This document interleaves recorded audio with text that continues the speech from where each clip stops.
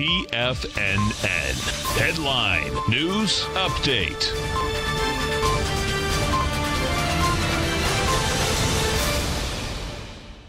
Hi everyone, July has begun. July the 1st, Monday, and it is the noon TFNN update. Basil Chapman here, and I am the host of the Tiger Technicians Hour, coming up straight after this update, and the author of the Opening Call daily newsletter.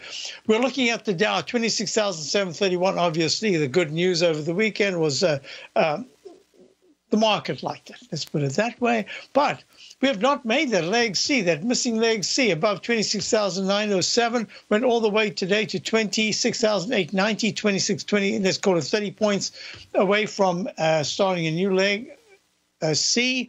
I believe in the Chapman wave methodology. We should get that. We should also get a D. But I think the upside at this particular point, before we take a digestive period, is limited. We are still long from the June 3rd low for subscribers. In the Dow, I like what I see, but I am looking at a lot of resistance coming up. So let's just say that the 27,000 to 27,130 area, that's kind of where I think we might stall. We don't have to, but that's what I'm thinking. And if it's in leg C, that still would mean that we've got a leg D to come. But in the meantime, that's the area we're looking at.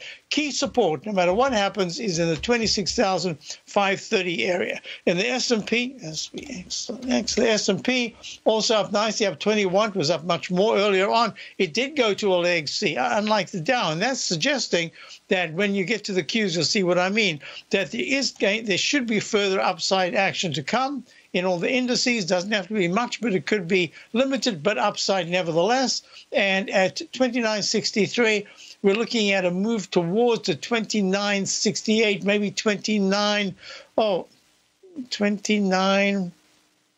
Yeah, let's say 29.68 is intraday that we need to get back to have a nice recovery. Otherwise, it could be a weakish close after such a good move to the upside. Meantime, back at the ranch, I think the 29.83 to 29.87 areas where we might stall. QQQ, as I said, is in leg D, pulling back a little bit from the high. It's at 189.38. It went to 190.57. It has to go to 191.32. Gold pulled back very sharply. The dollar's holding okay. It's not great, but it's holding well.